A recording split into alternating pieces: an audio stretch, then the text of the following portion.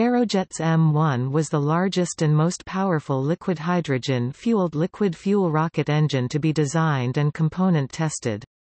The M-1 offered a baseline thrust of 6.67 meganewtons, 1.5 million lbf, and 8 meganewtons, 1.8 million lbf as its immediate growth target. If built, the M-1 would be larger and more efficient than the famed F-1 that powered the first stage of the Saturn V rocket to the Moon.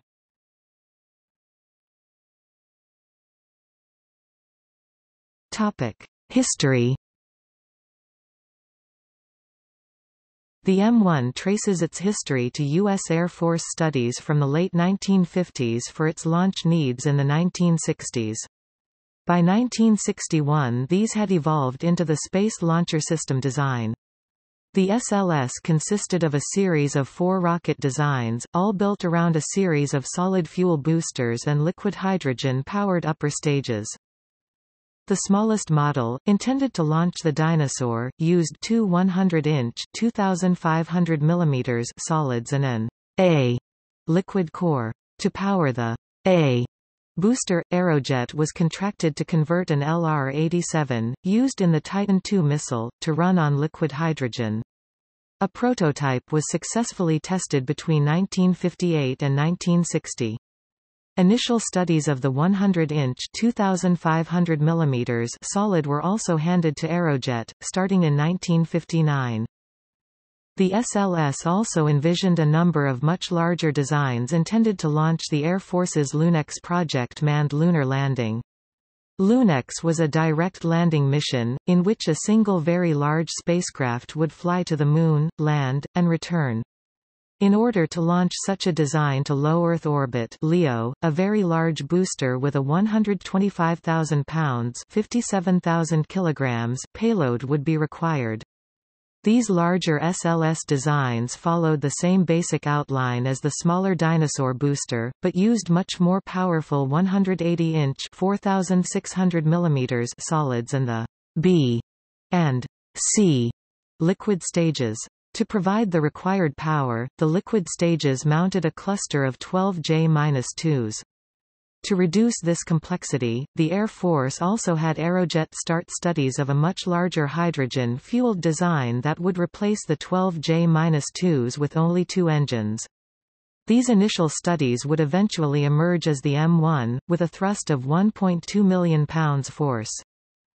When NASA formed in 1958, they also started planning for a lunar landing. Like the Air Force, their Project Apollo initially favored a direct ascent profile, requiring a large booster to launch the spacecraft into LEO. Prior to NASA taking over Wernher von Braun's Saturn work for the U.S. Army, they had no large rocket designs of their own, and started a study program known as NOVA to study a range of options. Initially, the payload requirements were fairly limited, and the favored NOVA designs used a first stage with 4 F-1 engines and a payload of about 50,000 pounds (23,000 kilograms). These designs were presented to President Dwight D. Eisenhower on January 27, 1959. However, the Apollo spacecraft requirements quickly grew, settling on a 10,000 pounds (4,500 kilograms) spacecraft, the CSM, with a 3-man crew. To launch such a craft to the Moon required a massive 125,000 pounds (57,000 kilograms) payload to LEO. NOVA designs of this capability were quickly presented with up to 8 F-1 engines, along with much more powerful upper stages that demanded the M-1 engine. Thus, for a brief period, the M-1 was used on the baseline designs for both NASA's and the Air Force's lunar programs. In 1961, President John F. Kennedy announced his intentions of landing a man on the Moon before the decade was out. After a brief argument, NASA won the mission over the Air Force. However, NOVA would require massive manufacturing capability that did not currently exist, and it was not clear that booster construction could be started in time for a landing before 1970. By 1962 they had decided to use von Braun's Saturn V design, which went through a process of redesign to produce a usable booster that could be built in the existing facilities at Mashhad, Louisiana. With the selection of Saturn for the lunar missions, work on Nova turned to the post-Apollo era. The designs were retargeted for manned planetary expedition, namely a manned landing on Mars.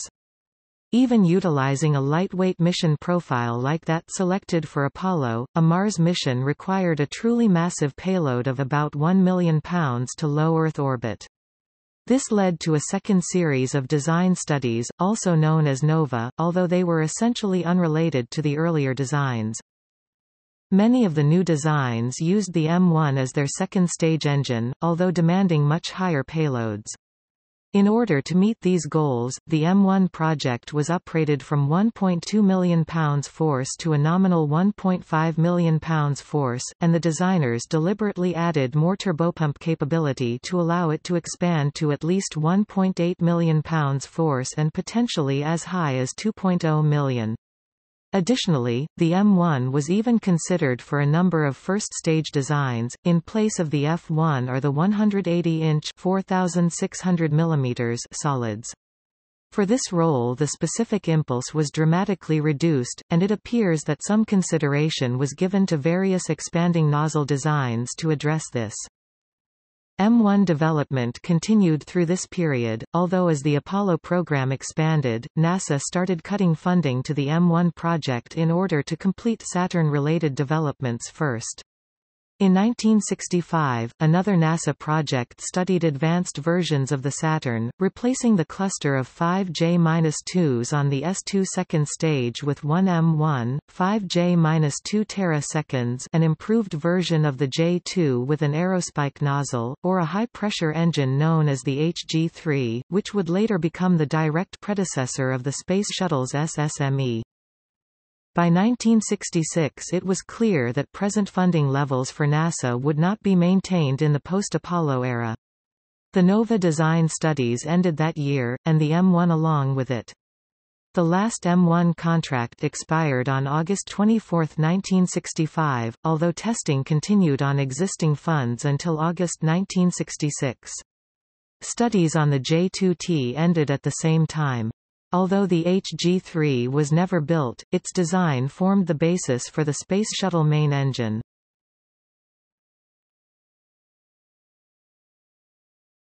Topic. Description. The M-1 used the gas generator cycle, burning some of its liquid hydrogen and oxygen in a small combustor to provide hot gases for running the fuel pumps.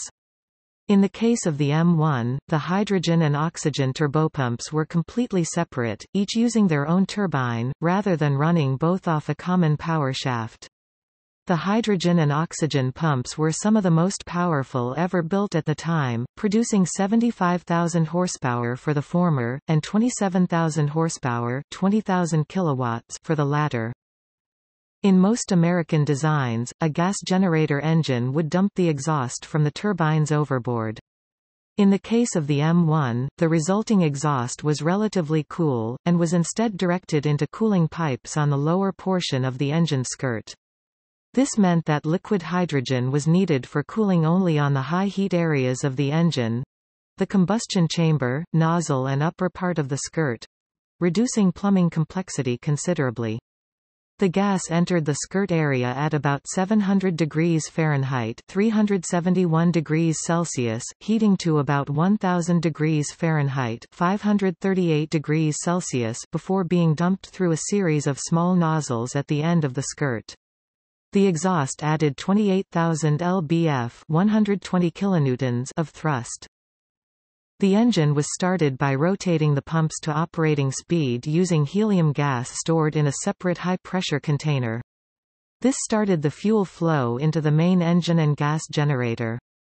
The main engine was ignited by a spray of sparks directed into the combustion chamber from a pyrotechnic device.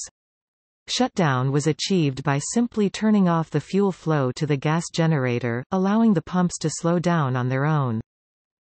The use of separate turbopumps and other components allowed the various parts of the M-1 to be built and tested individually.